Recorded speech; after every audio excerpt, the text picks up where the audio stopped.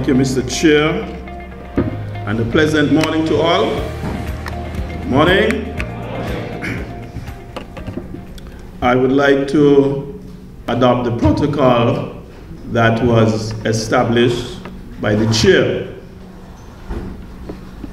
And a few folks came in after, and so in addition, we're happy to have with us this morning other stakeholders from the private sector. I also note my former boss while I was at Cardi, and my very good friend from Trinidad, Dr. Lilary McComey, who is here, and I think many of you know her. Many of you farmers, she worked extensively with you, especially in sweet potato work. I see Kerry Dorr, one of Dr. Kerry Dorr, who is very instrumental in working with invasive species, monkeys in particular. And yes, we have the schools, Dr. Thomas, the AICA representative, Mr. Merchant, the minister, and all of us, all who invited on the program and what have you. We couldn't, the protocol will be very extensive, but please bear with me, welcome us all. Today I want to give us an overview of the main highlights. I shall not touch on everything that we did or many of the things that we repeat each year. I would rather maybe look at the more outstanding things. And I think it's fitting that when you do something like that, you also speak to your challenges and to give some idea of maybe how we can overcome those. Again, agriculture have a multiplicity of challenges. I promise I wouldn't really be rolling out the entire slate, but there are a few that I want to highlight because I think they relate to our immediate past work and what we're trying to achieve in 2019. The theme we have tagged this year, following on from last year we looked at resilience as it relates to our ability to handle the global situation with agriculture, free market, tarification, and even changing weather patterns. But this year, we're talking to food security for our country. True, it's an expression bandied about, but today we want to zero in a very practical way and bring some things to our attention. First though, shall we speak about giving account of our stewardship in the past year. So let's begin. I will speak to our highlights and our major challenges. And what were our highlights? We will talk a bit about what we often call the productive sector, meaning our meat yields and our crop output. Following that, we will speak about some work we're doing in livestock, particularly zeroing at goat breeding. I'd also like to engage your attention with what we call diagnostic veterinary services through the use mainly spearheaded from our vet lab. There's a lot of groundwork that went in. I'll tell you about it, and I'll give you an update on where we are.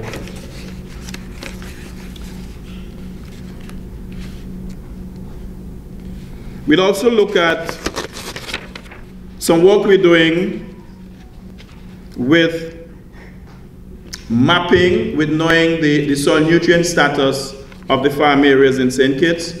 A small amount of work went on there already, and I'll tell you about it. And finally, we will speak about what we're doing with the young, emerging, and upcoming generation. So let us begin. We have challenges, old challenges, feral animals, water, and market access. I've selected those three because I think they're more critical for our 2019 program. But as I wrap up, I will also make mention of some others. So now we can go right into what we said, the performance of the crop yields and meat yields. Our total output was 945.3 metric tons in 2018. And this is less than the year before, which was 1,094.5, a shortfall of some 11%. Out of that, the livestock output in both years were essentially the same, but we had reductions in crop yield, and I will show you that graphically. Okay, yes, I'm making sure that my pointer works from here. This graph is about the meat yield. Right to the far right here, you see in red, it's 2018, the blue is 2017. And you could see that the graphs are the bar chart is essentially the same height. So in both years, the performance was just about the same. The things which improved were mostly right here. There was some increase we had in beef, slight increases, and perhaps the most noticeable was in this one, chicken. We have a small but growing broiler industry. And the other thing I'd like to point out to you, one which we're focusing on, is the goat meat right here. There's a slight increase, but the overall quantities are very small. But goat meat is highly preferred over imports, which are much fatter. And that is why we want to work on a program to stimulate greater output in this area. We continue to struggle with pork. We continue to struggle with pork output, partly because of prices. We haven't been very price competitive, and we need to try and address that. So, very briefly, this is what happened in meat yield. I now seek to draw your attention to our crop output. Again, we begin by the largest graph. We saw now the colors are reversed now. 2018 is in blue. And here, we notice that we had increases in crops like watermelon.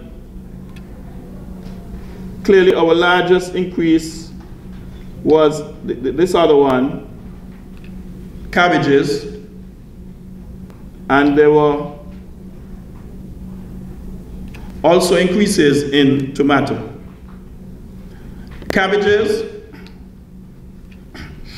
we continue to benefit from the work that FAO started some 3 years ago at the Farmer Field School, where the emphasis is placed on integrated pest management, understanding the ecology, and not just reliance on pesticides.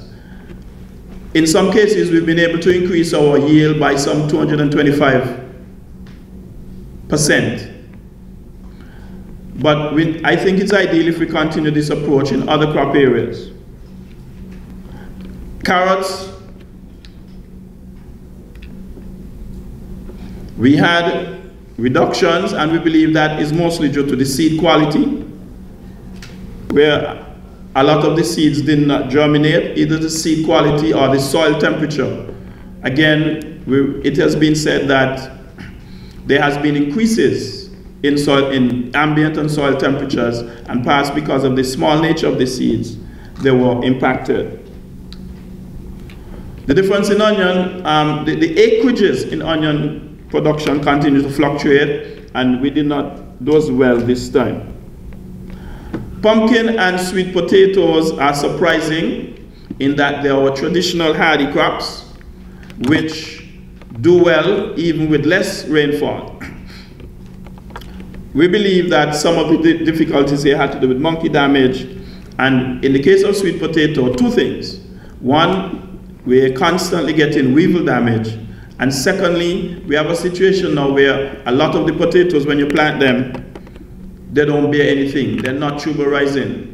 And we believe that has something to do with the change in climate, the change in microclimate. It is something that we've asked in the past. We've asked CADI to assist us with sort of like doing an experiment to give some information on that. Okay, so in a nutshell, this speaks to what has happened with crop yields and meat yields. We did not put up all of the crops, but we try to focus on the major ones, that especially in relation to our plans going forward. We just put up some images here of our carrots, peppers, some of the local produce that I just mentioned. We're going to move to the other slide, where I will tell you a bit about the development of the small ruminant or the goat sector.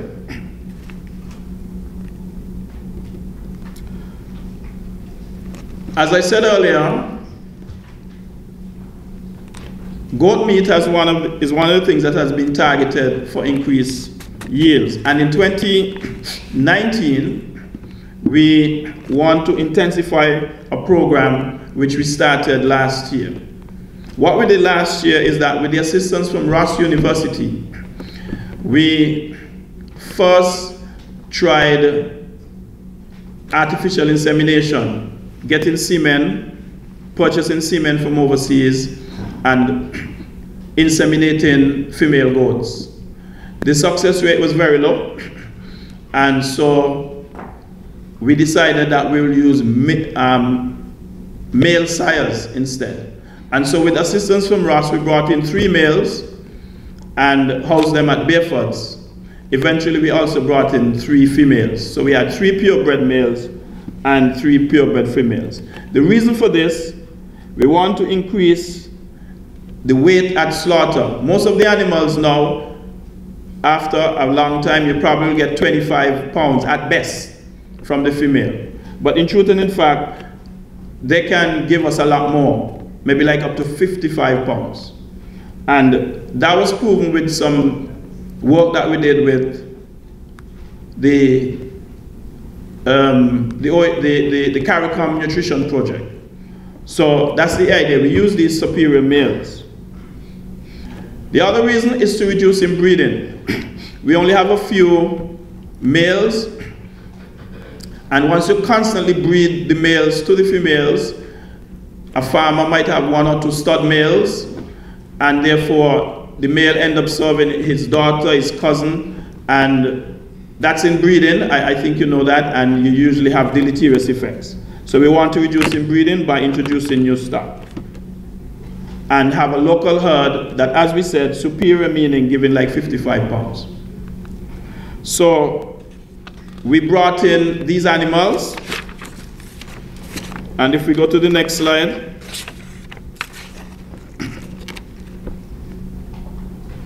so we have these animals, and what we say to the farmers is that once you have animals, goats of course, the program is open to you, but we have to follow a particular protocol, meaning that the animals have to be examined by the staff. It's a combined staff of Ross and the department. Sometimes these animals have to be dewormed. You have to make sure that they're sturdy, they're up to the right weight, and also that you don't have your male running with them, because the male will sire them before we get the chance to expose them to our males. So we started the program. We had worked with over like maybe 100 females, but we had only found 7 of them that were not pregnant and were ready for the program. And so these 7, they were exposed to our males. For whatever reason, for whatever reason, we were not successful in getting any of those 7 to be pregnant. These are trial experiments, and we will continue. But the aim that we have, as you see here, is so that we can try to increase the numbers. Using these 2 males, we should be able, once we get the program working properly, we should be able to breed maybe at least 100, 150 females in the year. The program in 2018 had to be halted, however. We had to stop engaging the farmers on a regular basis because 2 of the animals got sick. They got sick, they were found to have a high worm burden, and this is because in mixing with our local stock, they picked up worms. The local animals, you know, they're hardy, they wouldn't even show the worm infestation, but because these were from a different environment, the worms debilitated them terribly, and they were very sick. In fact, we lost 2 of them, and we had to, as it were, put them in a kind of under hospital kind of care and brought them back on track. They are essentially, the males are essentially back on track and ready to serve again, so that anytime now, Ross and our team will be coming back to you, the farmer, to restart the program, following the protocol. And we hope that when we come to you, that you'll be on board and that you will assist so that we could have a new stock of animals. There is a bright light though, because we have in our care 2 males and 2 females, and we allow them to interbreed, as it were. And one of the females so far is pregnant. One of the 2 females is pregnant. In fact, I use this opportunity now to apologize for the absence of my livestock program leader, Dr. Challenger. She is right now tending to those goats because she just went and checked on them this morning before she came here, because the female was expecting, and in fact, I greet you with the news that she in fact delivered this morning. So, we have our first purebred boar goat, born on the day that we have review and planning. Okay, so it's easy to remember her birth date. Now, the downside is that you have 2 young kids, right, Dr. Henry? 2 young kids. One was a stillbirth, and so she's tending to the other one to ensure that everything is all right. So she will be late for the presentation this month. Well, she'll be late, she'll be coming after. But the 2 males, they're rearing and ready to go. And we hope that the farmers are equally excited and that they will join in the program and let us increase our numbers. Let's move on.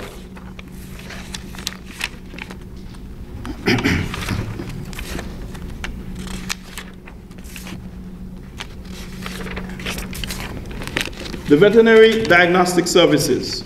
I'll read from the thing. The Federation, St. Kitts and Nevis, we receive over 1 million travelers annually. And we purchase quite a lot of our food on the global market. I see we have here 75%, but there's some sources that, depending on how you classify, and the more you look at value added, sometimes it go up to as high as 90% of our total food.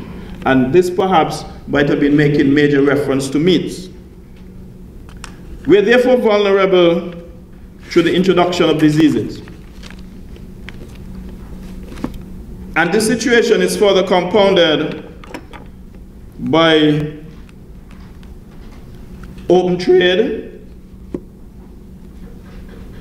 and free trade. So we have need to build resilience and to strengthen our diagnostic capacities in relation to agricultural health and food safety. We have invested in livestock, as I told you, in, for example, in pigs and now in goats. We have plans for sheep shortly. But animal diseases and parasites in particular, that would retard our efforts, and again, it will be difficult for us to take decisions about what we allow into the country or what we export if we cannot test and if we cannot declare scientifically what diseases we have or what we're trying to prevent. And we had that problem when we had our issues with meat from Brazil. When all of the information about the meat being tainted and beef being contaminated, we actually had to send our samples to Barbados to have them tested because we did not have such a facility. Now we're aiming to build one.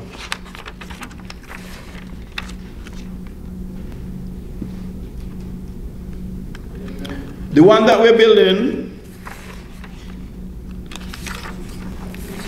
as I will show you on the next slide,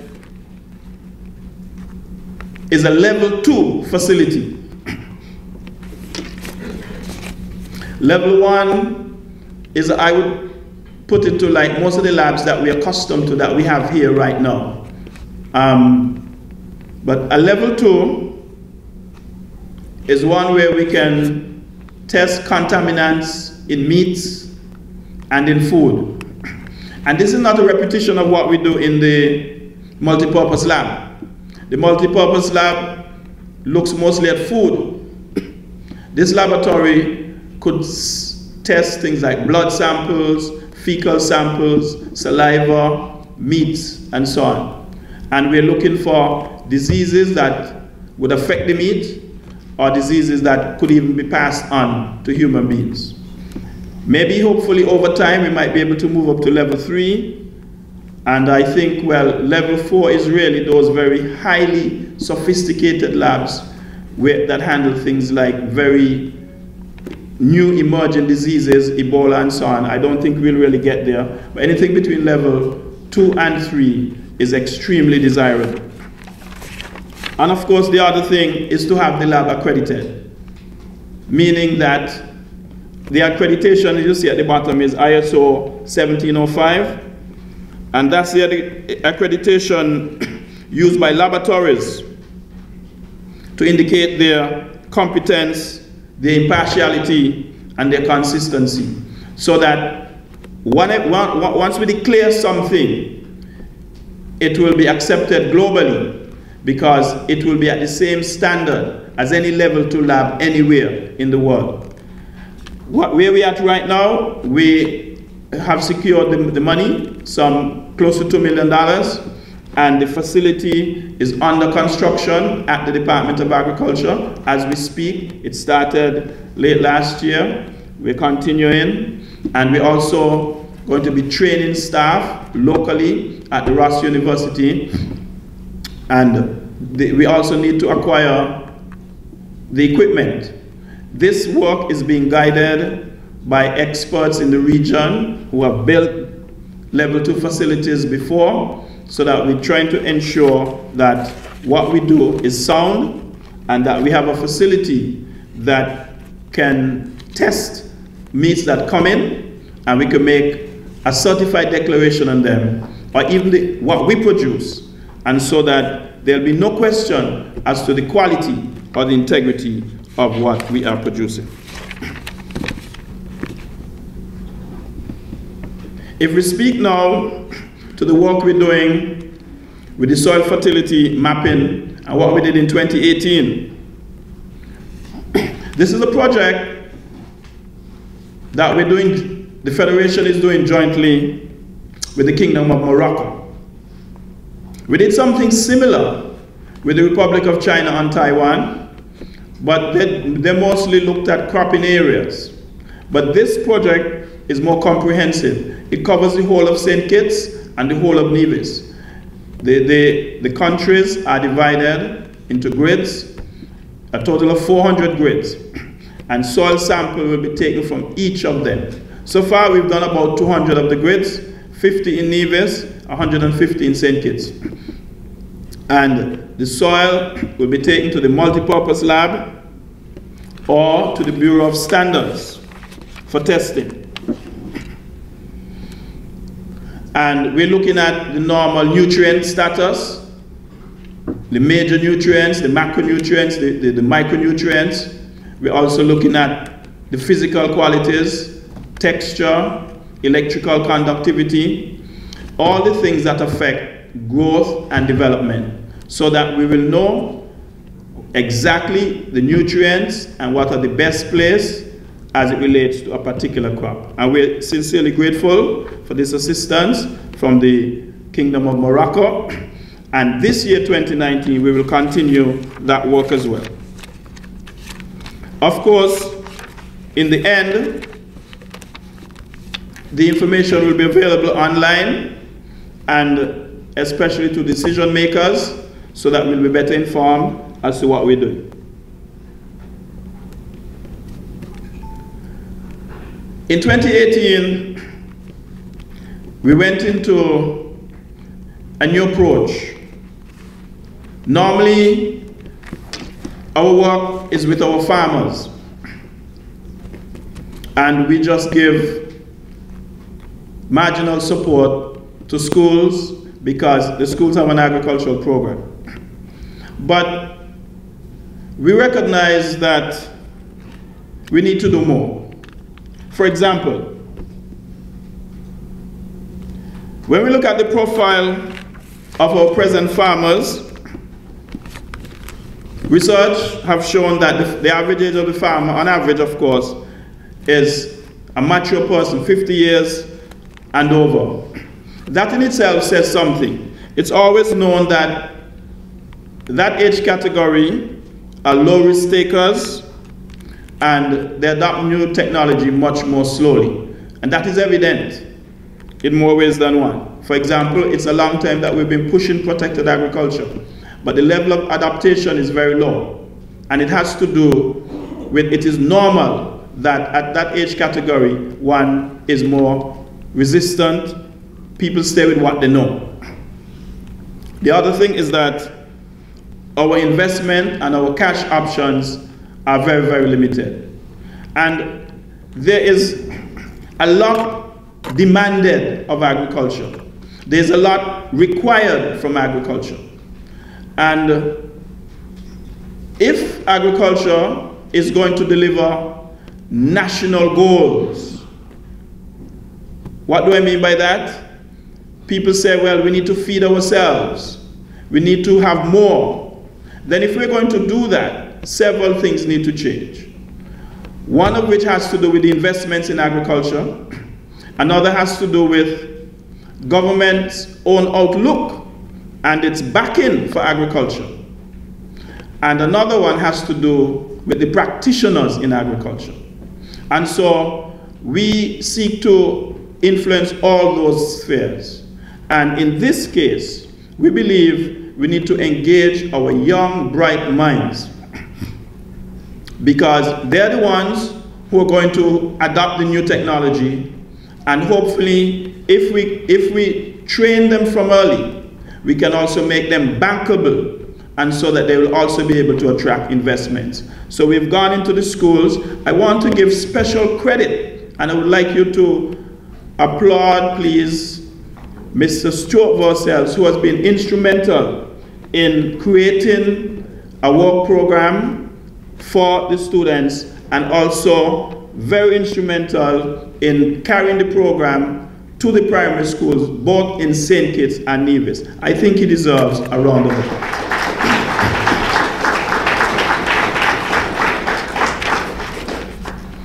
We in St. Kitts, we're already teaching in 4 primary schools. We're teaching some 800 students and continuing. And we're not doing it as a hobby. We want to work it into the program such that it will be a subject for examination, it will be a part of the regular curriculum, and not about talking, but really practical, so that they can be meaningful, they can go into farming as they grow up and bring the kind of change and development that we require. I'm going to hasten on because I've used up much of my time. Now, let me engage you about the challenges, please. And I will try to also make some suggestions. And I think I can do that in a few minutes. So I mentioned the challenges to you before. I shall discuss the first one, feral animals. Now, monkeys and wild pigs is a persistent problem. One of the things I want to plant in our minds this morning, yes, I agree with you to call the Department of Agriculture and ask what we're doing about monkeys. I think you should also call the Ministry of Environment. I think you're giving them an easy time. You're taking them off the hook. Monkeys come into our farms, but where do they live? Where do they belong? They live mostly in the natural environment, in the guts, in the forest, which is a factor of the environment and sustainable development. I think just like us, they have a responsibility to seek to manage. Let us broaden the debate.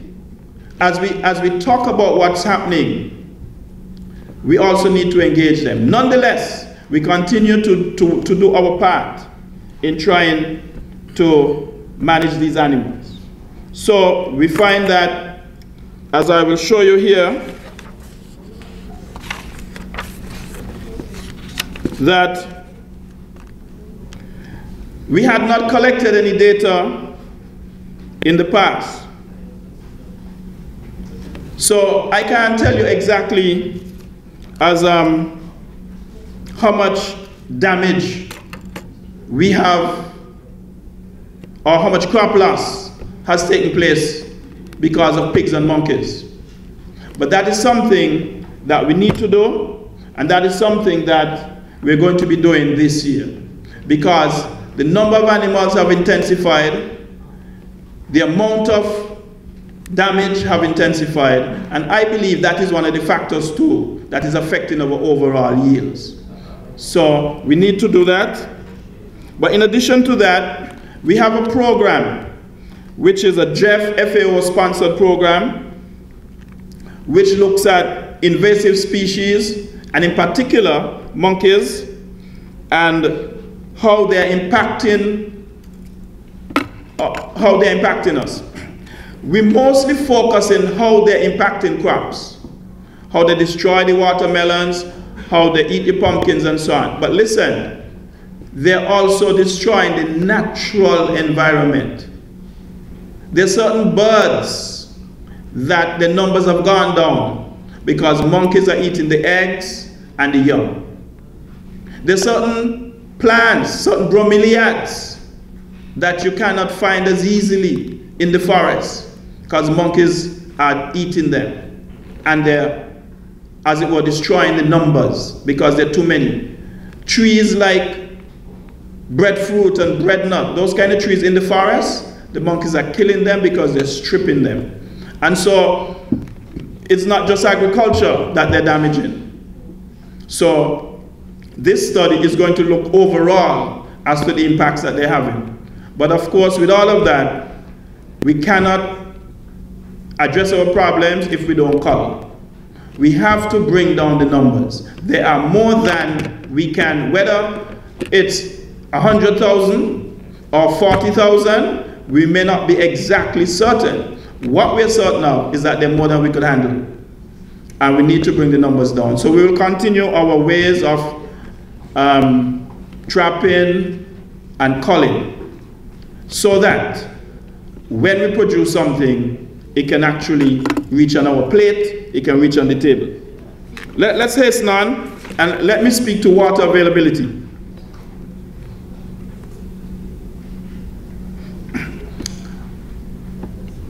Agriculture in St. Kitts is entirely, almost entirely rain-fed. We are one of the countries where protected agriculture do not form a significant part of our output. For one, we have not tried to disaggregate the data and put protected agriculture by itself. And I think that is something that we should begin to do. But I know it's going to be small because we only have a small number of greenhouse, if you call them, and 1 or 2 hydroponic systems, so that the output as a part of the total output will be small. But once we're going to go into open field agriculture, as we do, then rainfall becomes critical. And since the rain pattern is changing, we need to look elsewhere for other sources of water. For example, if we're going to look at, if we can go back to the slide again, if we can look at how we can do things a little different, we can perhaps do more item C, more intensive farming. Instead of planting so wide, we can space our crops more closely. We can also do intercropping. If we look at irrigated farms, that's an option. We do not have a lot of irrigated farms or irrigated acreages. And when it's not raining, we would need irrigation. And of course, as I just said, we need to consider protected agriculture. It is a greater investment, a startup investment, but the yields are greater. Now I'll show you the other slide, which speaks about, well, getting to the problem itself, water availability. We therefore, because of the changing weather patterns, we need, as farmers, we need to consider water harvesting. Well, we've done that with the dams, and there are other means, there are other methods. There are also old reservoirs from in this SSMC times, reservoirs, wells, springs, and some of these still yield water. And as farmers and as a government, these are some things that one needs to consider. There's also the government supply. Overall though, if we're going to be addressing the water issues in agriculture, I think we really need government to have a water policy. All of these different sources of water and the different qualities of the water, there need to be a national approach as to which quality of water will go, for example, to the cruise ships, which quality will go to irrigating a golf course, which quality will go to drinking and to agriculture. It is very necessary, and I think government should consider something that speaks to all of the different sources and find a way to apportion water to the different sectors, including agriculture. Let me move on from that and show you the last slide, as I must be minded of the time. Market access. A lot of times farmers have a challenge. We don't produce more because we can't sell more. even in the local market. You go to the supermarkets and so on to sell them stuff, they've already imported things. And regardless to how we persuade, nothing changes. I'm just going to give you a brief introduction and then I'll take my seat. Well, the question is, how do we deal with that? You try persuasion. I don't think we have been very successful. Farmers often ask, they say, well, you know, remember I used to ban things. Well, why you can't ban things, Mr. Director? Why you soft, buddy? Why you can't ban the things?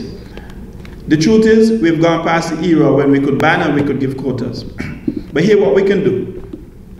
We're members of the WTO. We're members of the WTO since, I think it's 1996. The trade people will correct me there. The WTO, the World Trade Organization, they have this system where they allow you as a member, you negotiate with them, and there are two, you negotiate with them about your tariff. And there are two categories of tariff that are important to us. We call the bound tariff and the applied tariff. Tariff is a tax. It's a nice word for customs tax.